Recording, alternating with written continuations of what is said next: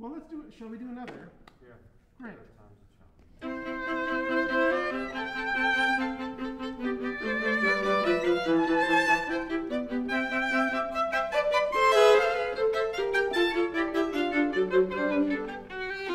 This is Out of the Dark, an audio series about Darke Hall, a theatre built in 1929 in Regina, Saskatchewan.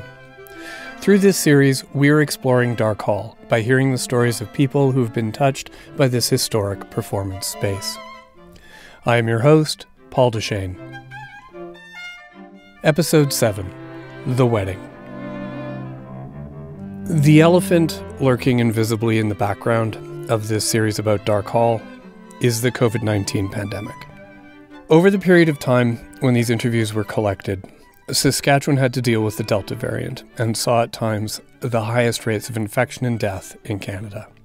We saw health measures lifted, put back in place, then lifted again. We saw protests and convoys pass through our city. It's been a rough couple of years. If at times I or the people I'm interviewing sound muffled, it's because we're wearing masks or socially distancing. And some of these interviews that may have been better live were conducted virtually. I mention all this context because I think it's important to understand that when we're all talking about our excitement to see a restored Darke Hall, or about our hopes for what we'll be able to see there, we're also talking about our excitement to be able to see theatre and live music again. To be able to be in theatres and halls with people again. We're talking about our hopes for things returning to normal. I also bring this up because the interview you're about to hear with Michelle Ellingson-Aylesby and Adam Aylesby was conducted in a booth of the Lobby Kitchen and Bar in Regina. You can hear the music and people in the background. It was the first time I had been to a bar with relative strangers in 2 years.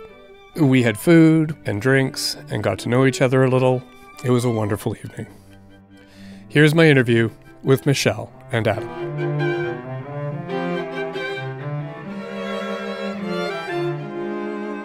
Can I first get your names? So I have it. Like a hello, I am. Sure. Hello, I am Michelle Ellingson-Aylesby.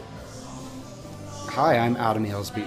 Okay, so you guys actually got married in Darke Hall. Why did you do that? All right. Well, that's probably a big question that I need to think back a little bit. But I think that happened when we were looking for a venue to get married in. Neither Adam and I are formally belonging to any sort of religion, and so we knew we weren't getting married in any type of church setting.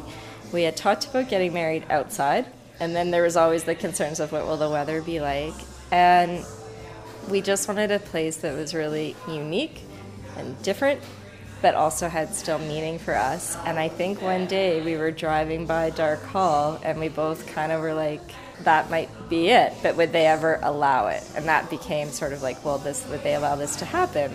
But we had been to shows at Darke Hall together and always loved that space and live music, and all of a sudden thought, what a neat place it would be to get married on the stage in Darke Hall. And therein lied how it all began. But yeah, just something very different, and which is usually what we're always trying to do. Just a little different than the rest. The options, when you're not tied into a church or a temple or something, the options become, a banquet room at a hotel, which you can turn into something that's, a little bit more meaningful for you, but it's not the same type of something special. And that's where we were looking to find something special, and, going to shows and being there and just having that aura was something that was different and unique for us, and we were kind of fitting our personalities and the way we wanted to celebrate our day. You mentioned that it was like an important space for you guys. Like, what kinds of things had you done there or been to see there? Well, one thing that happened, Paul, that I don't know if I shared, is that I decided at one point in my life to take an adult dance class. I brought back in tap shoes. And I convinced one of my friends to take this adult tap class. There was all the three of us, and we would go to the conservatory once a week for tap class. our instructor was much younger than us, and all of a sudden said there's going to be a year-end performance of all of the, now from the little kids right on up. And would we like to perform in the yearly end production? And the other two were like, not really. And I was like, yes! Love performing. And so we decided to do not one, but 2 numbers. And we were part of the show. Remember coming, Adam, to that show? You weren't at that show. Why am I not thinking of that? Well, we put on a show, and we did monkeys and secretaries. Before my time. And that maybe was before your time. Okay, well, that's one thing I'm going to remember, was taking out El Tap and wanting to be on the stage in that show. And anyway, we dressed up as monkeys, and we did a show performance, then we dressed up as secretaries. So I remembered that, and that was kind of fun. Well, it was on the stage, and it was like everybody that was in all these dance classes, and it was like the year-end performance or whatever. And yes, you know what? Maybe that was before your time, Adam. But that was one of my first experiences at Darke Hall, was getting to be on the stage and feel like a kid again. Dressed up like a monkey. Dressed up like a monkey, and then we were dressed up as secretaries. Yeah. And then, after that, I think we started seeing quite a few shows. And the 2, though, that continue to stick out are Huxley Workman going to that show and Sarah Sleen and going to that show and watching her specifically play the piano and being mesmerized because the acoustics in there were unbelievable. So those are some of, like, what I remember of my kind of connection to that space. And then when we had our son, I did kinder music classes there. Really? And I have pictures of that as well, of us all sitting and rattling, and I don't know, we'd go once a week. Adam never came, like that was like mostly a mom thing. But we did kinder music classes there, and so that was kind of fun. Yeah. I grew up in Regina, and then I moved away, and then moved back as an adult. And the only thing I knew about it while I was growing up is I had some friends who were musicians who took the conservatory classes as part of that. But other than that, and driving by it, I knew nothing about it, never been in it, knew nothing, and moved back as an adult. And while I was away, I lived in Chicago for a short time and went to great venues across the world that had history and aura and all that kind of stuff. And then I came back and we did go to shows when I met Michelle shortly after moving back, and yeah, it's just that idea of going to shows there, and it rivaled all these other big places that I had been and venues that had all this history to it, and my friends would tell me about it and tell me about all the stuff that went on, and so you have that kind of an idea in the background, and then you see the shows that are there, and yeah, it was fantastic. How did it all come together, having the wedding there? How did it come together? Well, I still I can say this part. Okay. Michelle is the master of convincing people to do the things that we need to do, and so when it comes time to make the decision of we should try to get that venue, Michelle figures out the way to do it, and she hounds the people until they say yes. Hounds? In a great way. Thank you. She tracks them down. She doesn't take no for an answer when they don't get back to you by a phone call or an email. She phones again the next day and hounds them until she gets to talking to people. In a nice way. Remember, it's in a nice way. Yeah. And that's how it was. I think Michelle was the one that did all of it.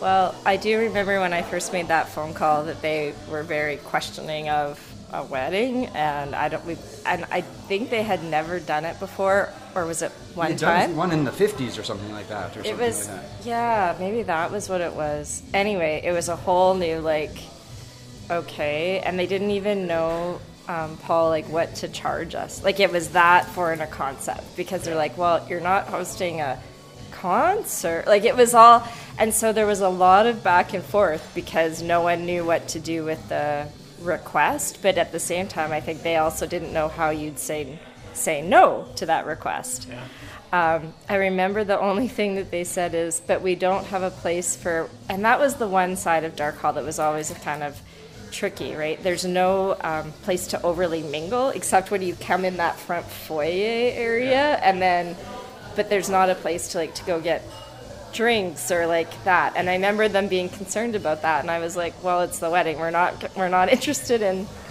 that part of it. Right. We're hosting the reception somewhere else. Yeah.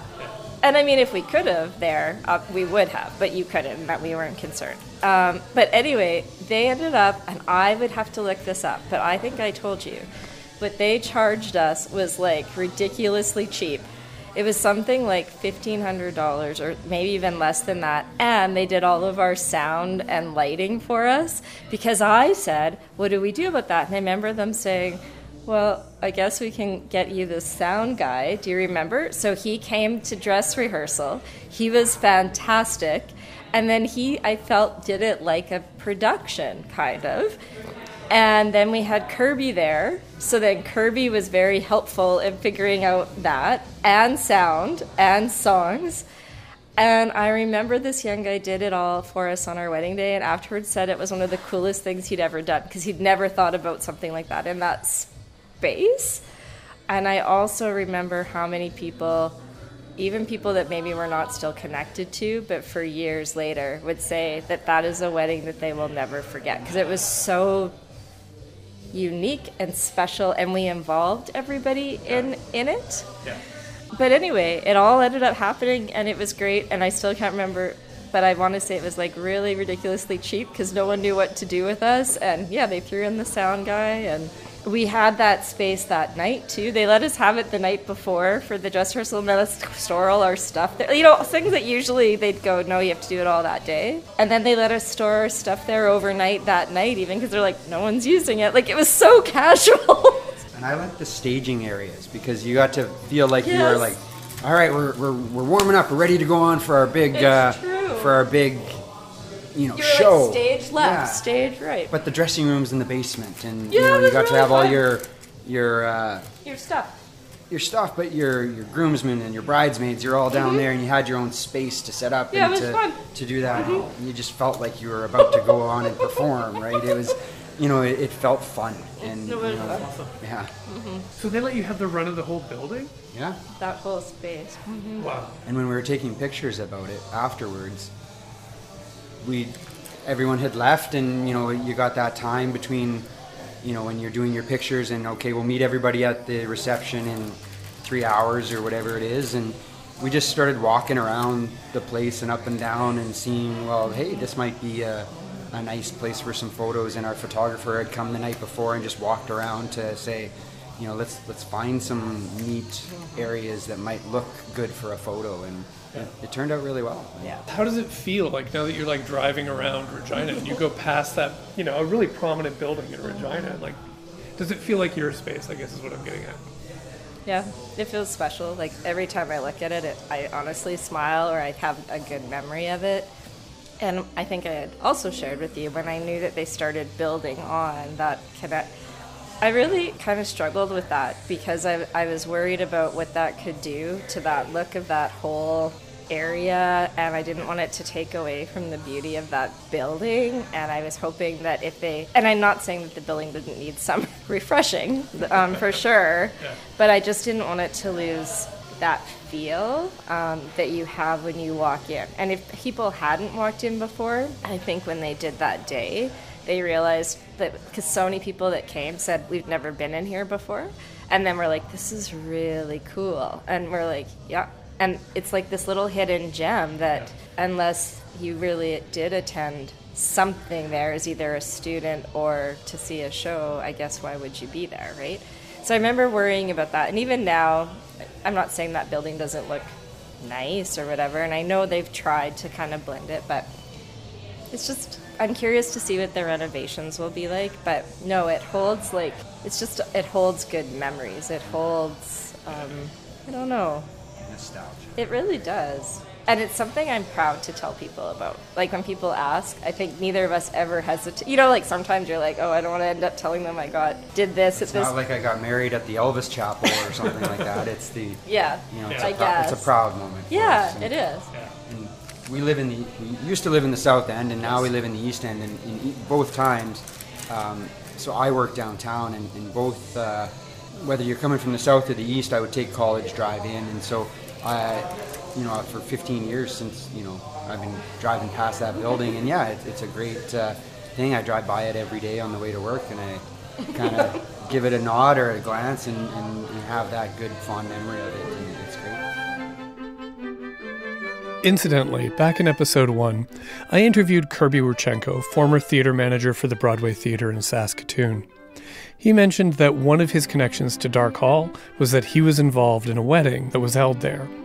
That was Michelle and Adam's wedding. They can explain. You guys were married by Kirby. Yes. Was he like the... We still had to have a marriage commissioner Yeah.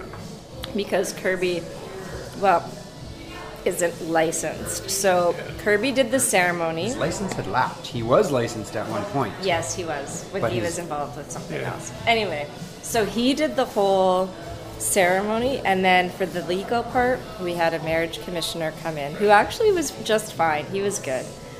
And he came in and he did the little bit of legal pieces. He had never done a wedding like that either. It's called a jalapeno. Oh my god. Like now or at the Yes, wedding? you talk. Oh my gosh, that was spicy. Yeah, and so we broke it up and had that separate little part where, Yeah. the marriage commissioner would come in, and that's when Kirby then involved others to do that, because there is that natural lull to do that quickly and get the signings all done and all that kind of stuff. And so, but the vast majority of it was Kirby, who And commands a room quite well and understands how to bring everyone together while focusing it on the people that you're Kirby there is to. our... What would I say about Kirby? Kirby is like our rock when we need a rock. He's our... And Tanya. And Kirby. Tanya. And his partner Tanya. Two of the dearest, best people you could ever meet that we get to call our dearest friends. And they're also people that you could not talk to for like 2 months and then pick up the phone and just start talking. You're listening to Out of the Dark, a series about Regina's historic performance space, Darke Hall, on 91.3 FM CJTR, tuned into the community. How do you explain to people the importance of a building like that? Because, I mean, you guys have a personal connection to it, but a lot of people just drive past it. That's a good question. That's a very thoughtful question. I don't know how you... Because I would think there's a few spaces in Regina that maybe you feel that way about, and how do you convey that to other people? You've kind of stumped me, Paul. All right. Well, it's a good stump, though. History, but it's more than just history, and I don't know... I think it might be a collective history, in that it's a space that allows people... It's designed to have people come together. And so there's history there. There's a history... because it's such a... It's not a newer building, it has that history, but the history is a collective history, and the history is the things that we did together. And especially now, in a time where COVID has us, isolating, we have social media that allows us to pretend to connect, remotely with each other. This is a space that says, let us all remember about the things that we all did together, interacting with each other and being in that space together. And so it's not right to just say it's history. There's 100 buildings in Regina that have history. The land titles building that's now a museum, the old building on the corner that is gutted out and has a history to it. There's a million of those. Yeah. But there's not a lot of buildings that are old and significant that have a history that's a collective history of here's the things that we did together and how we came together and connected, whether it's a concert or a wedding or whatever it is. That collective history is what makes it different from just an old building. If you think of like a building like Darke Hall as being a space that's about like shared experiences and people coming together in it, and that's what sort of the building represents for this documentary, like what is there like a moment from that day that you guys can remember that you want people to know about, like something that happened for you guys in Darke Hall that you'd like to share with Regina so that they can remember that when they see Darke Hall? You go first. The moment that stands out in our wedding for me is a part where we involved the people that came with us and supported us and were there with us that day, and part of that was having them take some time. You know, there's always that awkward moment in the middle of your wedding where you got to go do that damn legal stuff, that you know, sign the things and have your witnesses and that kind of stuff, and you know, and your crowd is at that point sort of twiddling their thumbs and trying not to get the little kids to scream and cry because, you know, there's a big lull and nothing's going on. And at that point, we had a very knowledgeable person, you know, marrying us and said, this is the time to involve them. And so at that point, we had a vase at the front of the, when you came in, right at the start, and it had a whole bunch of different nice rocks in it that filled the vase, and it was a nice piece there. But what we did during that time is that everyone who came in, we asked them to take one of them and to, during that time, use that moment to think about what being together and what being married and what being you know, a couple was, the good things about it and what it meant to them, and to give us good thoughts that we could take with us into our marriage. And so they would hold that rock and they would think of that and they would impart that memory into that rock, and at the end of the ceremony they would leave and they'd take that memory with that rock and put it back into the vase for us. And so we have that in our home, and it's a vase that has our wedding invitation etched on it, and the rocks from everyone who came to our wedding that they held, and they put some memories into that for us, and that is that shared experience, the time where everyone came together and worked, you know, to be able to give us a memory that we could take away from that venue. Mm-hmm. Wow. Yeah. Wow. I like that one a lot.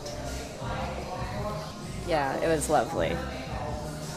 Another one, I guess, that stands out for me is some of the music that was played that we had chosen were from all the music that we picked were from artists that we had seen together.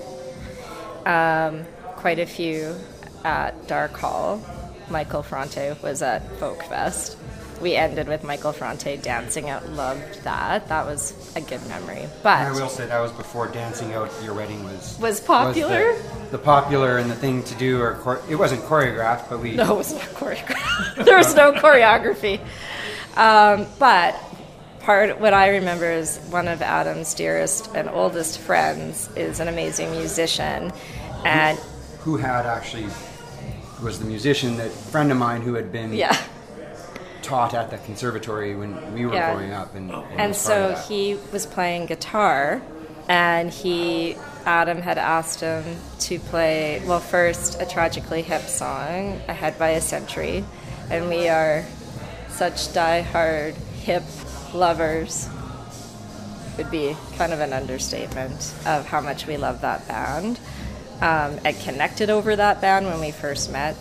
So he started playing that, but then the music all of a sudden I realized was changing into a song by Madonna. And I was like, what is Mike doing? I did not. And it was acoustic, so I was like, what is happening?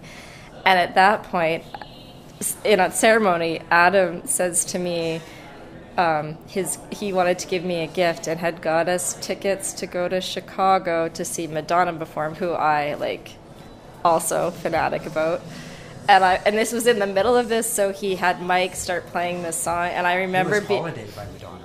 And I just remember being utterly confused, Paul, and standing in front of all these people going like, what? First of all, why is he not playing? This is not the song we picked.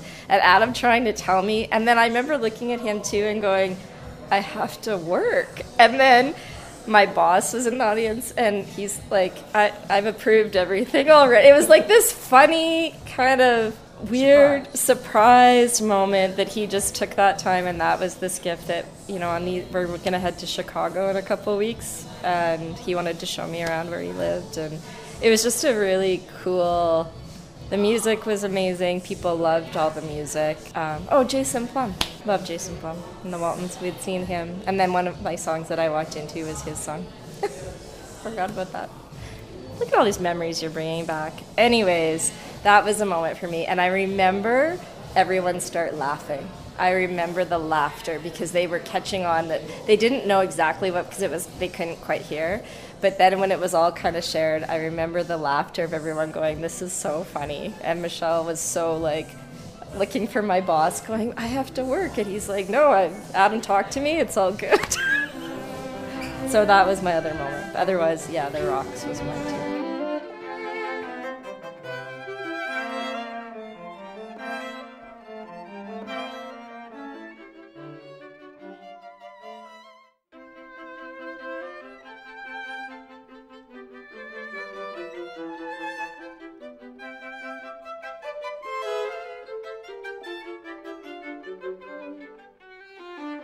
When I first started working on the Out of the Dark project, and people were talking to me about the great shows they've seen at Darke Hall, Hawksley Workman's name kept coming up.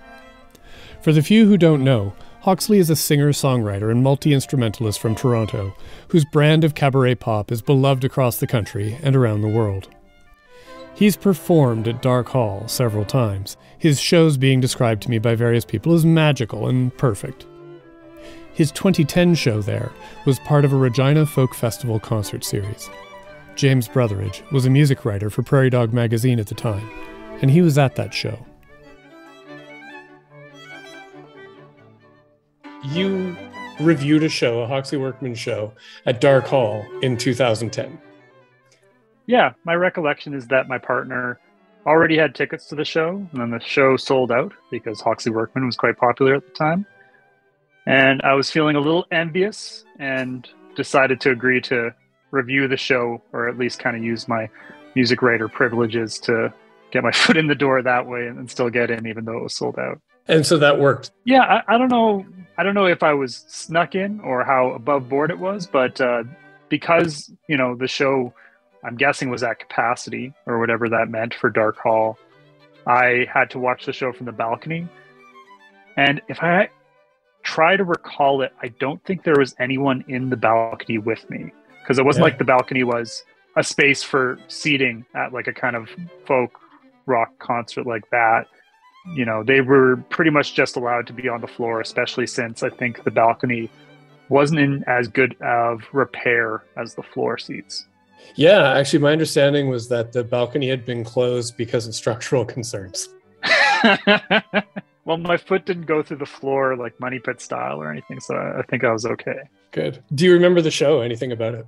Well, I remember that he had a pretty lengthy set. You know, at the time he was touring his double album release. He had released 2 albums, one called Milk, one called Meat, which to my ear these days sounds like a pretty gross duo of album titles. But that's without any context, I guess. But yeah, he had, and you know, that was pretty reasonably deep into his career at that point, I think. You know, he had already had like, you know, kind of some simmering success, I would say. And then, you know, he'd even had like some kind of radio success to some degree.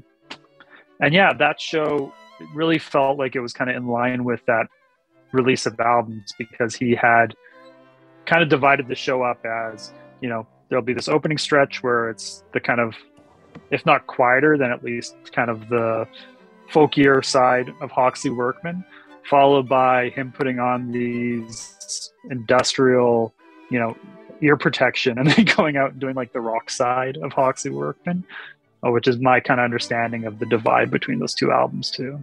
Which side of Hawksley Workman are you more on, the folky or the rocky side of Hawksley?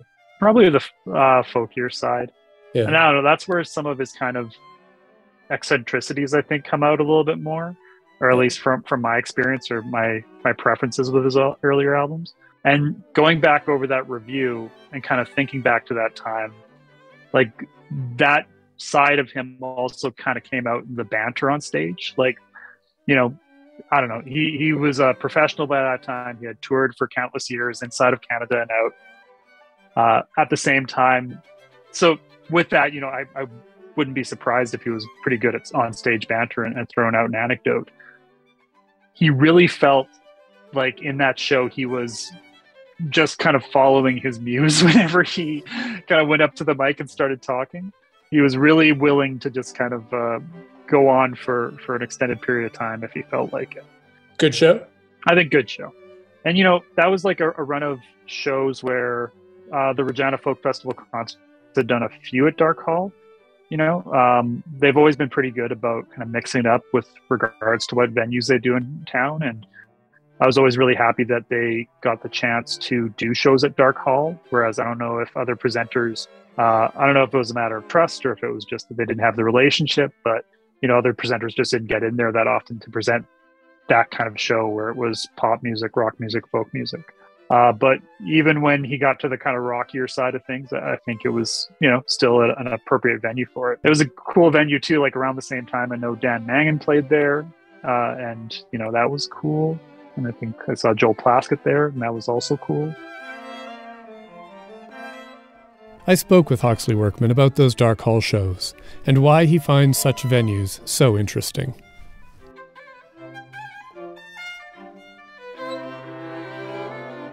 When I started my career in the late 90s, my agents at the time were like, "Oh yeah, you skip Saskatchewan. Like you go right from Manitoba to Alberta." And it's just like, I mean, even though I was like a newbie young person looking to, the industry to tell me what was what, I was like, that's not right. Like, and I remember saying to my agent, like, what I know is Blue Rodeo is a Canadian band and Blue Rodeo plays everywhere and they play Regina. And so we're absolutely playing Regina. While Regina and Saskatoon, because Saskatchewan is a little bit less populated, those are harder shows to fill.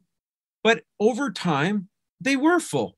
And then over time, I got booked into Darke Hall. And I remember arriving for the first time to play Darke Hall and feeling in a way like this is what the last 6 or 7 years of touring and, being on the ground and putting the time in gets. It gets you a faithful audience in a city like Regina that you've well earned. And here's a great opportunity. Finally, you're not playing the State, you're not playing, which is fine, or you're not playing the festival place that's kitty corner to McQuaid's. I also quite like that venue. But you walk in, it's like, oh man, I'm going to do a really big show in Regina in this very cool old classical music theater.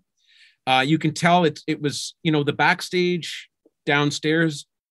It's a really warm and receptive place to hang out. Even like it's little things like that when you're a touring act that there's a vast downstairs of green rooms and places to kind of relax and feel like they're clean, they're nice. Like when you have been on the road a lot of years, it's simple stuff, and I feel like Darke Hall was that feeling of arrival in Regina. Like I've earned my way into a proper venue in this city. And it always felt like a venue too, because it was a little off the beaten path. I don't even know if there was that much pop music being booked in there before or after me. So I always felt like as well, like people would come up to me after that show and go, I've always heard of this place. I'd never been here. And it's incredible, which is always interesting to me because like, while I am just a rural Canadian who has rural Canadian cultural instincts, there are moments because I lived in Paris and because I have traveled where I go like, it's a bummer when you have an extraordinary venue in your town that you've never been in or had any cause to go in. That to me says then a venue is a build it and they will come proposition, i.e. we have this place, let's create culture together because of this space. And so, and I've been that artist from time to time because I have outgrown certain club venues and it's like, well, where are we going to put this guy? He can't play the 4,000 seat place, but he can play the 800 seat place. And then they find a place like Darke Hall. And then all of a sudden I play a show that people still remember 12, 14 years after. And I think I'm somewhat responsible for that, but I also think the venue is responsible for that. The other thing about a wonderful venue in a town is that it sets the tone for the evening. I've always worked with my booking agents to like try and try and have the instinct to always be offering the people who are interested in me and my music an exceedingly respectful and inspiring environment, because I'm in the business of return customers. So like, even if I do a great show in a horrible venue where there's a terrible bouncer who is ugly to everybody who comes in or out, and the beer is $14 and there's nowhere to sit, and like all of a sudden I could be having the show of my life, but you're looking at your watch going, I can't wait to get out of here. So a venue is really, really, really important. And I felt that the Darke Hall proposition in Regina was the first time I'd played in a concert venue. I mean, I've played in another smaller concert venue now, which you could probably remind me what it's called. It's a very, very small local public theater. But it's privately owned. But anyway. Oh, would that be at the Artesian? Did you play there? Yes, the Artesian. The Artesian. Wow. Yeah. Very different thing. It's the Artesian is not Darke Hall, and Darke Hall is not the Artesian, but I'm very interested in special venues in cities as the jumping off point for building culture, like, and so obviously if somebody's put millions and millions of dollars into Darke Hall, somebody else thinks like me. It did have that sort of like Masonic temple type, nobody goes in or out of this building type feeling to it. Like, it felt like there's two small man doors on either side of the, east or west side of it or whatever. And you're right. Like it's not a welcoming building as I recall, but like once you're in, you're in a beautiful place. But so you're saying they've upped the welcoming vibes a bit. Like it feels like, so. Okay, that's cool. I mean, to me, this is wonderful. And especially at the tail end of 2 years of not knowing whether or not really my job was a real job anymore. Like to know that like cities and people are still putting the idea of culture and gathering together at front and center is very inspiring, because there is, from time to time, I do find myself in very low moments thinking we're never going back out, and we're never going to be able to shed this fear of one another. And I'm like, I'm getting tired of it, but it's nice to hear that like maybe it will be venues like this that inspire people. Like, I'm a little uncomfortable going out, but I want to see the show, and the venue has been, it's beautiful, and I want to be a part of it. Like maybe it will be the added thing that gets people out the door. Cause I think we're all still a little bit like, I don't know if I want to go out there yet, I mean, I have been going out, but it's my work, and I'm like, I can't abide by the fear narrative for myself, because I feel like I have to sort of I have to be an ambassador for the other side of like, look at me, I've been out and I'm fine, but so Darke Hall, congrats. It's so great for Regina. I'm so pleased to hear about it. It's wonderful. I don't suppose like people have spoken a lot. I think it was your 2015 or your 20. Well, those are the two shows that I found reviews for, but there was the 2010, 2015 show, but they all talk about the vibe of your show at Darke Hall. I don't suppose you have like any like memories yourself of like what the feeling was like playing there. I do, because the 2010 show, as I recall, was had some oddball orchestral instruments. Everybody was in these green jumpsuits. It's a tour that we toured all through Norway, Sweden, Denmark, Germany. Like that tour was very expansive. And I remember it being a bit oddball.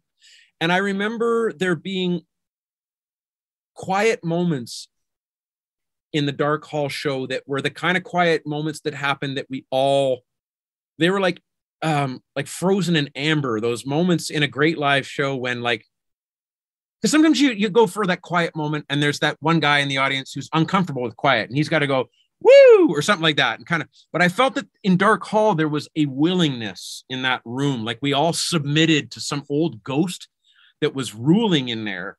I just remember this moment too, where I can't even remember what song, but it started to happen on this, in this particular song, Night After Night, where people would lightly tap their toes. I can't remember what, but I remember that everybody kind of caught themselves like, we're all quietly tapping our toes here in Darke Hall. And it's all very musical and mystical. And I could just feel that like, woo, that chill of like, wow. Like just one of those effortless moments, And again, when I've played my first big show at Massey Hall in Toronto, of course, like Canada's Carnegie Hall or whatever. Yeah. I remember my dad calling me and he was really excited. He's like, "Oh boy, you're going to be really excited about this." I'm like, "Dad, I'm just not thinking about it." "What do you mean you're not thinking about it?" Well, I said, "Dad, honestly, it's nerve-wracking to think about." And I said, "Here's the thing about performing. You can have a shitty show in a brilliant venue, and you can have a brilliant show in a shitty venue. And so I'm telling you this because it's not worth me investing anything in the idea of playing Massey Hall because it might be a dud. It might be a dud show in a great room.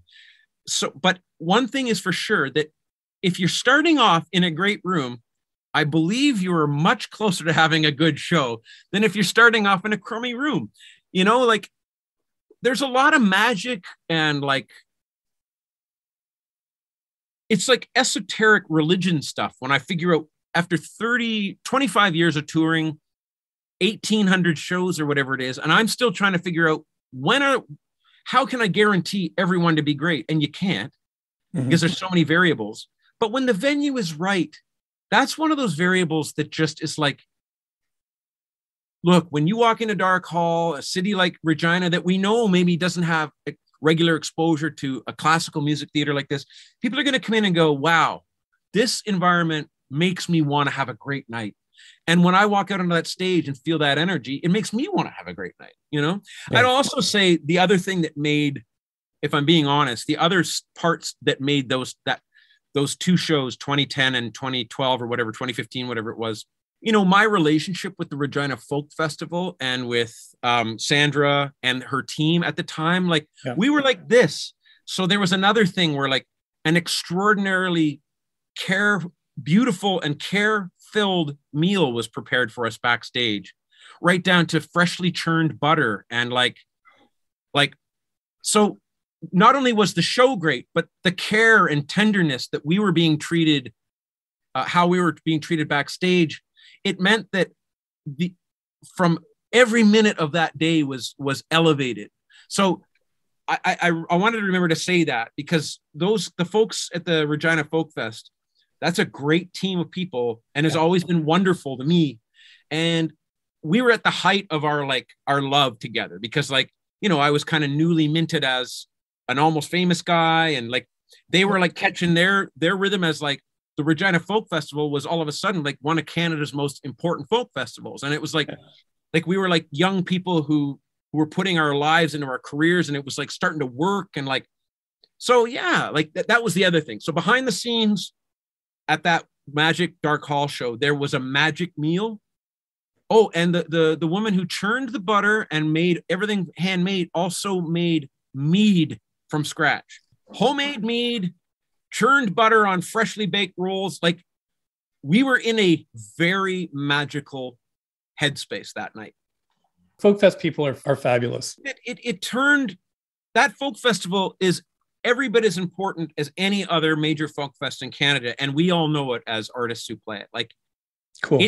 It moves the needle for our careers when we play that, It's a true to life community festival, those daytime shows. And I've played those daytime shows, and it's yeah, you get a lot of curious people who might not be able to afford to go. And a city festival, especially that's the other thing about, I know we're not talking about Regina Folk Festival on this call, but the fact that it's a downtown city festival, I love downtown city festivals.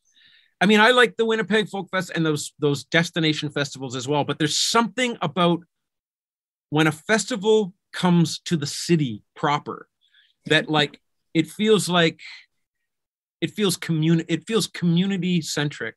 And I think that's been another one of the strong things about, but any music scene in any city is comprised of a lot of very energetic people working way beyond their capacities or their limits or their job descriptions to create culture opportunities for artists and for audience. Sometimes when I look at all of the people involved in making culture happen, even the decision to renovate a venue like Darke Hall, in the 21st century where we sit, I'm surprised they do that. And maybe that's just me being negative, but with the talk of the metaverse and, people kind of going into their Oculus lenses and whatever, it's I'm always heartened when I hear that like somebody is putting their money where their mouth is on this like old-fashioned community entertainment proposition. It's crazy. You're listening to Out of the Dark, a series about Regina's historic performance space, Darke Hall, on 91.3 FM CJTR, tuned into the community. Do you have any thoughts on, like, we were making a huge investment in Darke Hall, which I think everybody involved is like very enthusiastic about. It's difficult to explain why it's so important to preserve sort of that the aesthetics of those old buildings and keep, the old bricks in your city. I really bounce around on this one because do you know that joke about how many folk singers does it take to change a light bulb? No.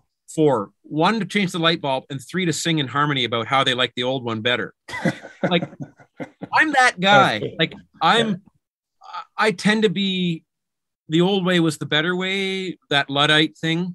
Yeah. And I'm really trying because modernity is leaving me and people like me in the dust. So what am I trying to say?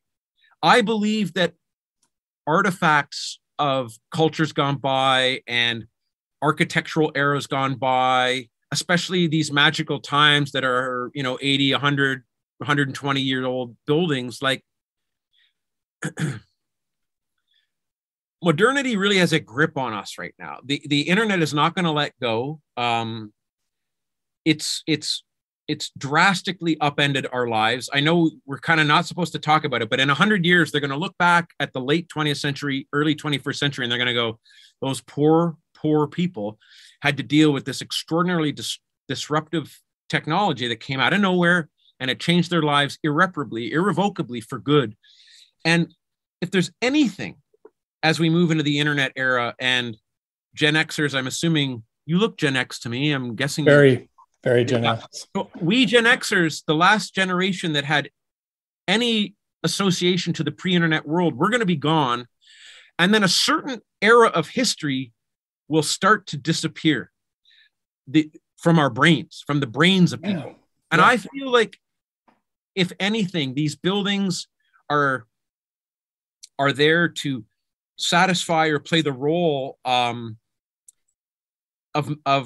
like they hold the space for the memory of those times that are well gone past. Because I think that was one thing for like people like you and I living in the 20th century, especially the late 20th century, like there was still so much of it that the impulse was from the 1960s. Like, folk festivals are an impulse from the 1960s. Let's be honest. Touring and singing songs in front of an audience is an impulse from the 1960s.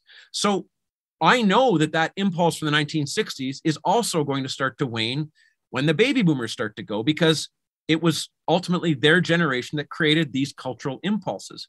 So these buildings are all that we're going to have left as portals into the past for anybody who wonders what was life like before, everything was Ubered, all manner of labor was outsourced, like anything quaint, anything that was small, anything that was bespoke, anything like, I feel like a room like Darke Hall needs in some ways to be preserved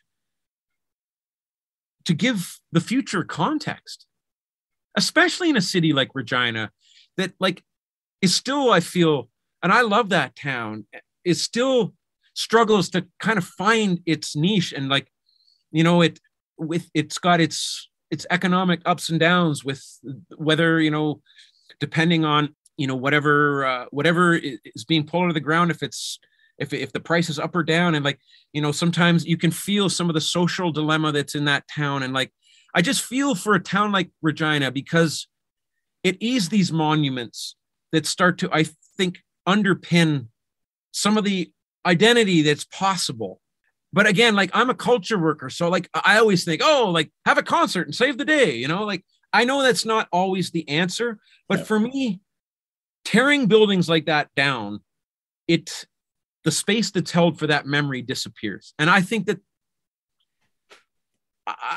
there's reason to hold on to some of our past. I think that, and I know as Canadians, we're really reckoning with that right now. Like, how much of our past do we want to, like, we got to admit we've been involved in some unsavory stuff, and how are we going to move forward? And I know that, like, oh, well, some of these items from our history are unsavory, and we do have a difficult relationship with them. You know, I don't know if, for me, a venue like Darke Hall, whatever was spent, is going to put Darke Hall into the future. There will be shows there in 2040, 2050. There might be community gatherings there. Let's say that we just don't know what the future holds. I think we're all under the assumption that we feel that something is tenuous now, like our good old solid, rigid, sturdy pasts of, like, you know, here we are, like, you know, I think that everything feels quite tenuous. And that's, I think, another thing, that in times that feel tenuous and uncertain, to have an old regal building like Darke Hall remind us that, like, that some things just stand.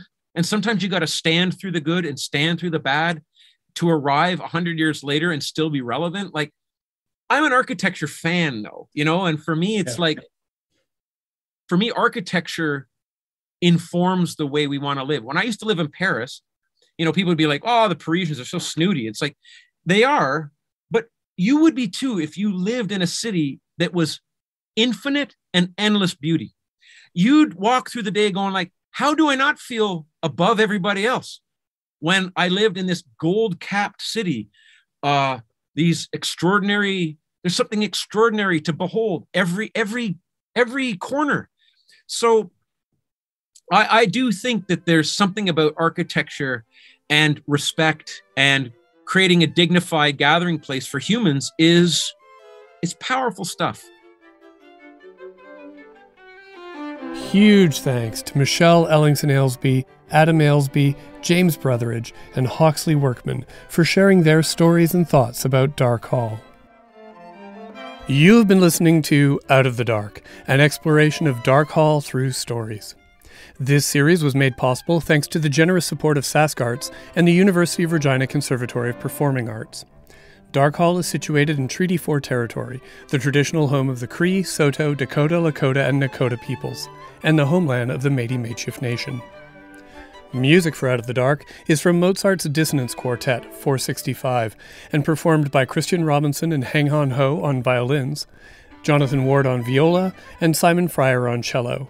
They are Regina Symphony Orchestra performers. I'm your host, Paul Deshane. Thank you for listening.